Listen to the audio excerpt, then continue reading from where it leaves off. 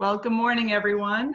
We're so excited to be with you again today for our second day of the Athletes and Social Change Forum. My name is Erin Herbert, and I am the Director of Programming and Education at the Muhammad Ali Center. And let me start by saying that the Muhammad Ali Center, as always, is so incredibly honored to be a co-host on this important conversation and program. I really want to thank all of our partners. I want to thank Matt Meyerson, who's been awesome this entire time in planning, Dr. Mary Hums, who's been a longtime partner of the Ali Center, Mentor National, I should say, David, you and Mentor National, as well as our co-partner organizationally. And then, of course, Eli Wolf, who has been just the champion of this program for many, many years and a real friend to the Muhammad Ali Center. So thank you to all of you. At the center, our job really is to carry forth the legacy and ideals of Muhammad Ali and his work as an athlete activist, as a humanitarian. We generally frame our work around the 6 core principles that guided Muhammad throughout his life: confidence, conviction, dedication, giving, respect, and spirituality. Those of you who haven't been able to join us in person, I hope you're able to come to Louisville someday and experience the center in person.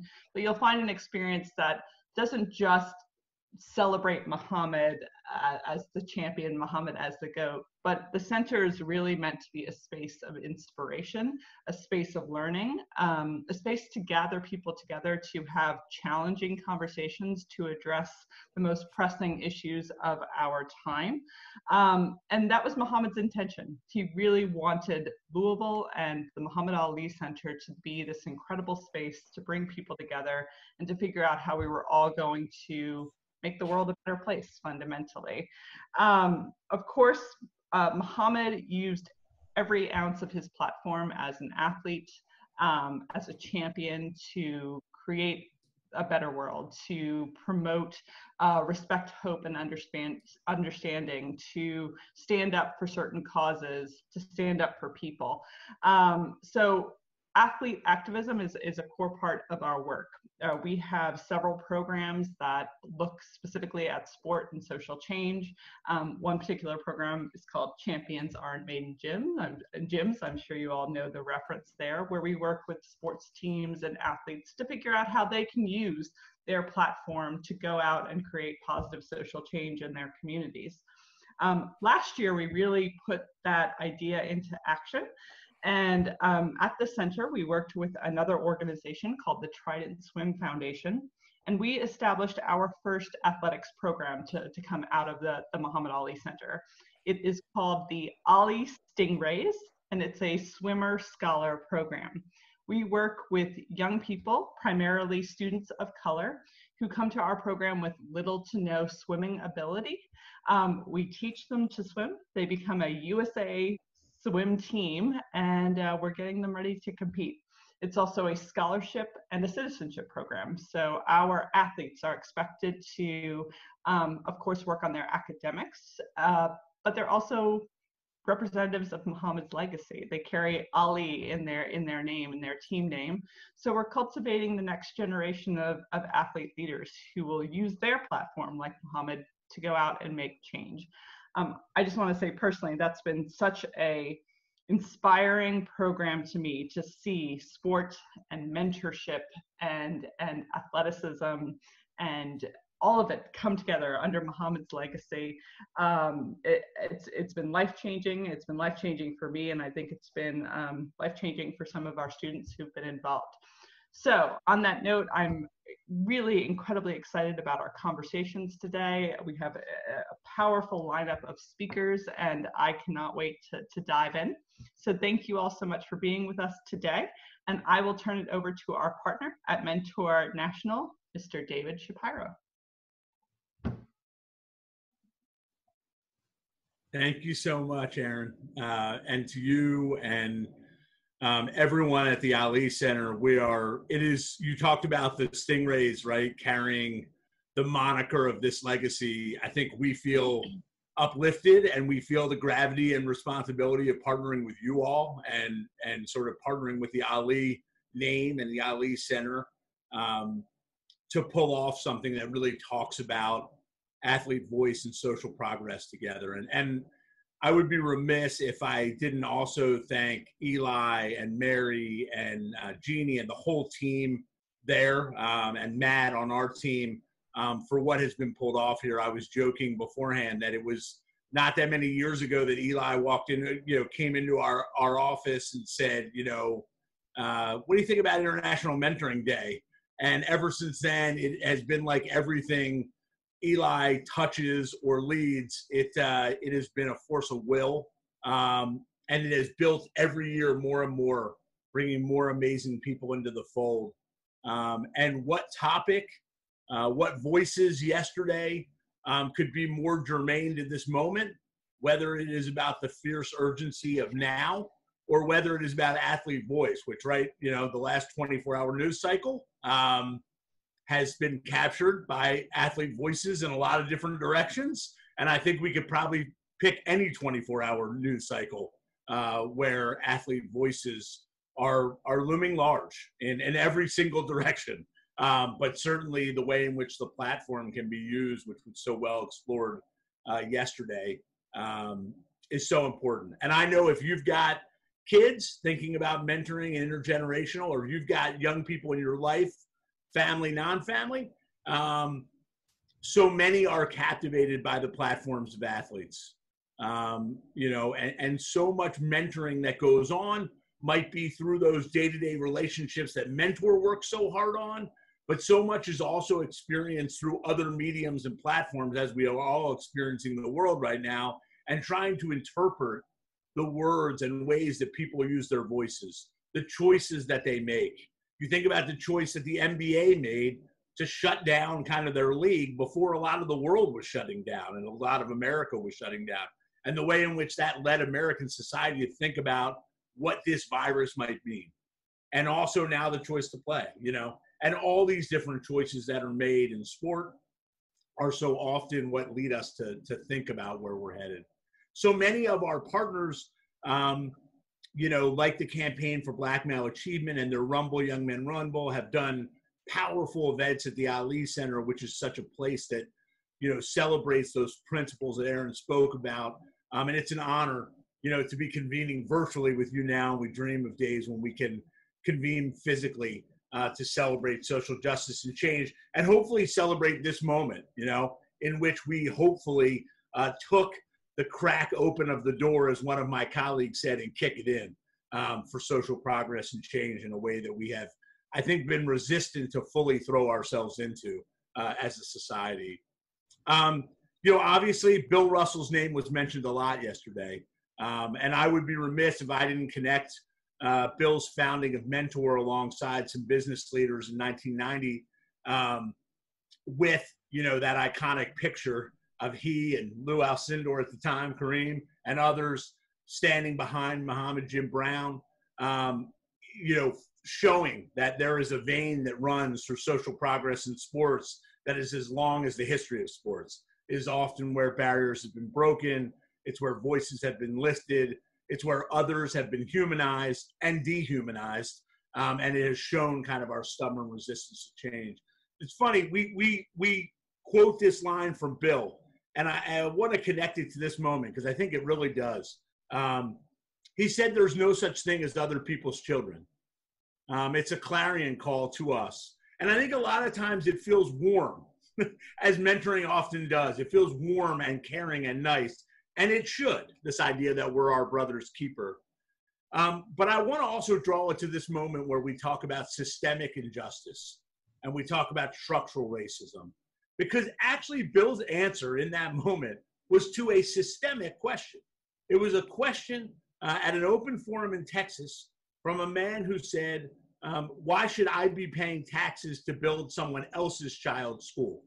My children are through school. And Bill's answer was, someone paid taxes to build that school for your children. In the United States of America, there's no such thing as other people's children. He wasn't telling us all to put our arm around kids, although that would be a good thing. He was telling us to think about the way in which all of our children's destinies are intertwined, and that a decision you make only for your child, which we can all admit to having done before, which is often met with some sort of fierce complimentary nature. Oh, you're there for your child. You're doing everything for your child. It might be at the detriment of another child. And unless you think about the destiny of all children, we are not realizing the full potential of America. And so we have to make systemic choices that lift all young people, not only our own. And that's what he was saying. And that's what this moment calls for, to make the systemic and structural decisions that rewrite and rewire with a country's fate. You know, we heard so much yesterday about athletes using their voices. And it is just such a privilege for us to intertwine the power of connection and relationship. The fact that none of us discovers these things by ourselves, and that our most powerful ideas are usually informed through the voices and experiences of others. Mentors get that experience, right? That's the ultimate gift to a mentor. It's obviously the ultimate gift to a mentee as well, but we miss that it's the ultimate gift to a mentor. To be informed by how a 15-year-old young man is walking through the world, that will enrich you and make you understand the world and the systemic pressures in ways that you will never understand otherwise. You will be informed to fight in ways that you could never understand. No one has a monopoly on wisdom or human experience. That is the ultimate beauty of human experience. And so when we see the world through another's eyes, it's so powerful. And that's why we chose together with these folks on the screen and so many others to link kind of the outsized voice and platform of athletes and the amazing wisdom of athletes and their own experiences with the idea of relationship and mentoring and connection, and what those two things all combined can do. Because we're not walking this road alone, and we've got to live and learn through each other's experiences. I would just tell you, you know, coming up, you're going to hear in another session from some of my colleagues, a guy named Dudney Silla, one of our program directors, and Dr. Tori Wieston-Surden, who has really been a game changer in the mentoring movement around thinking about critical race theory and mentoring, and thinking a lot about, she has this great analogy. I know I won't steal her thunder because she's got so much wisdom, but about we can't just tell people young people to kind of gut it out. We have to think about cleaning the toxic air so that they can thrive in it, not gut through the toxic air, but it's our job to help clean the air with them and understand where their experience is not being met with the opportunity to thrive and strive. So, you know, these are the things that Mentor is committed to. And the primary thing I would say finally to folks before I turn it back over to Eli is to say that if you want to on-ramp into the mentoring movement, if the issue is, I don't know where to get started with a program or with mentoring a young person or with mentoring across race, generation, and gender, we are here for you. The invitation we set out in 1990, which we evolved to today, is to say, if you want to get involved in being part of the movement that says every young person needs to strive and thrive through a web of relationships, we are here for you. We will help you activate. Or if you're already in that movement, let us support you in being even more active in it. That is our call to you. It is one of advocacy and policy and program and volunteerism and philanthropy and platform. And we need it all. We need it all if we're going to really realize that day when every young person has the relationships they need to strive and thrive. We're incredibly grateful to everyone here who's attending with their time. We often say, I would close with this, we sort of coined this phrase with the My Brother's Keeper Alliance in an ad last year, which is what you stand for, very much defined by who you stand with.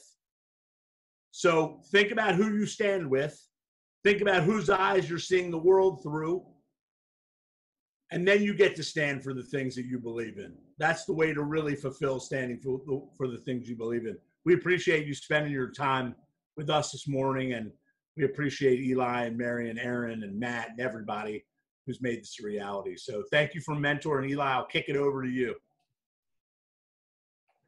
Excellent. Well, thank you so much. It's all fired up, David. I'm really always so impressed and inspired by your comments. It's hard to follow you, but um, I'm just so happy to have everyone together and have this chance to convene.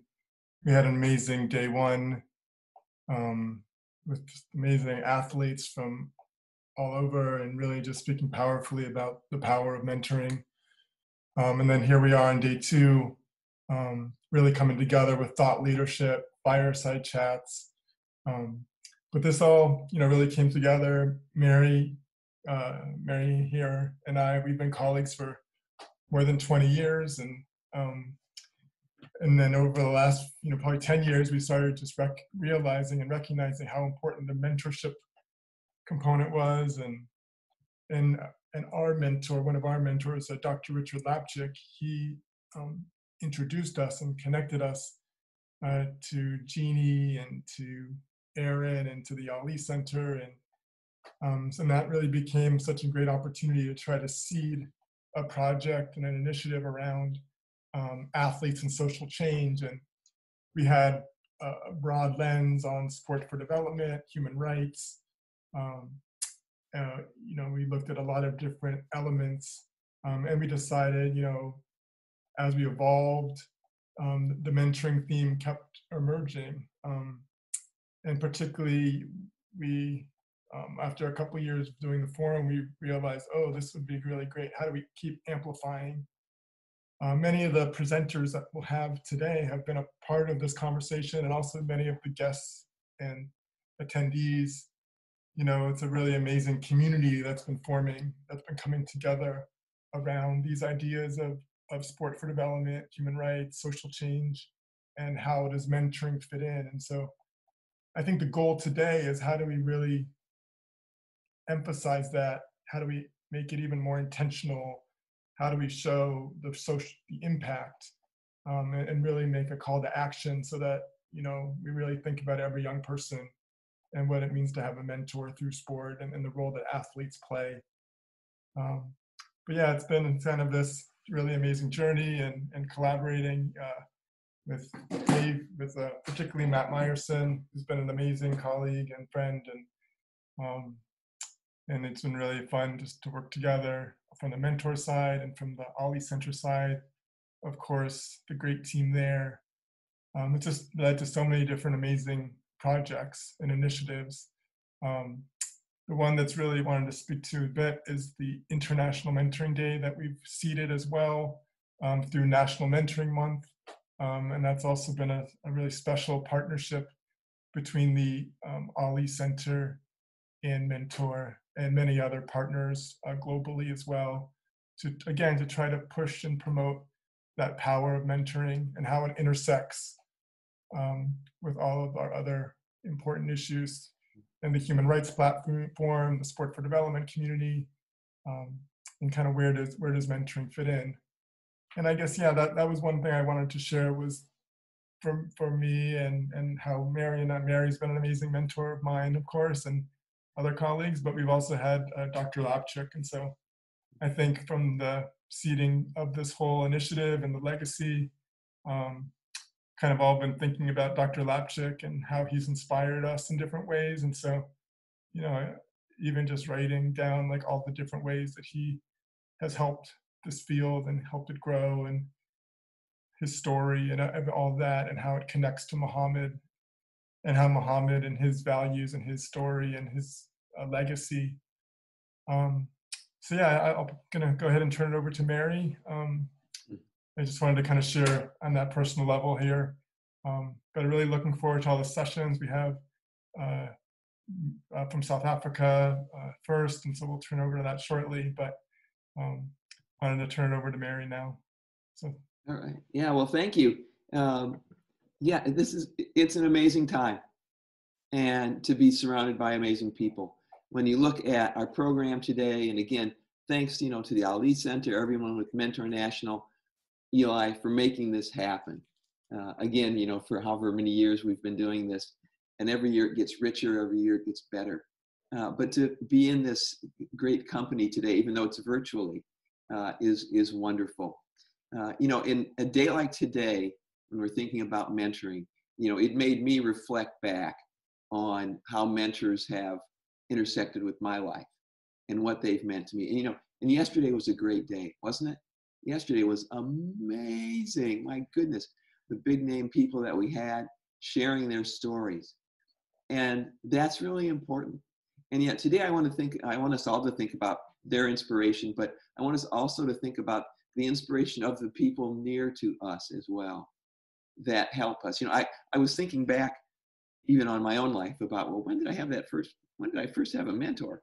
When did I first start thinking about social change? And I realized that when I was, okay, this is going to date me a little bit now, y'all, okay?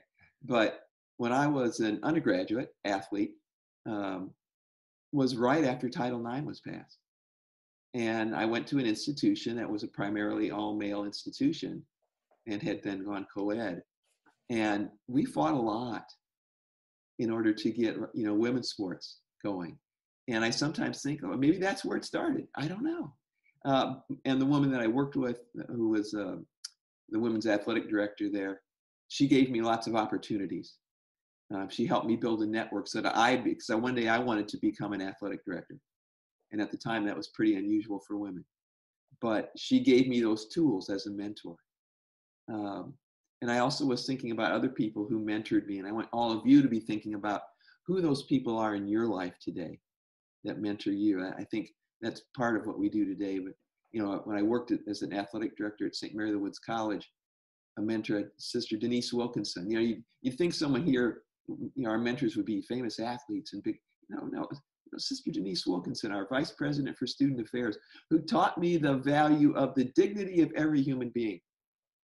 She taught me that. And then as I went on to become a professor, Dr. Pakyanathan Cheladurai, who was my dissertation advisor at Ohio State University, who taught me, what you can do as a scholar. But he also modeled for me what I'm able to do now with my doctoral students, because I run the PhD program at the University of Louisville. And to be able to do that, that is a treasure, that is a gift, to be able to be in a position to do that. And I tell my doctoral students, when they're done, they go out and they become faculty members. A lot of times the last thing I tell them when they leave, try to give them a big hug. I hope I can still do that in COVID days. Give them a big hug, and I tell them, it's your turn now. It's your turn now. So that they can go out and they realize the importance of mentoring and what they can do then to touch the lives of young people, particularly in times like these, when young people need us to be models of Muhammad Ali's pillars to them, models of what a good community can look like. So I think today we're going to hear from people on the ground who are working with their programs, what they're doing on a daily basis, and the difference that makes, in people's lives, in young people's lives particularly, and how mentoring plays into that. So for me, it's a privilege to be here today with everyone who's been organizing this, but everybody who is out there in virtual space, listening to us now and watching us now. Thank you for letting me be part of that, for letting us be a part of that. So I am looking forward to one powerful day. And so I think with that, again, thanks to everybody. And I'm going to turn it back to Eli now so we can get our day started. Thanks again, everybody. Looking forward to it. Excellent.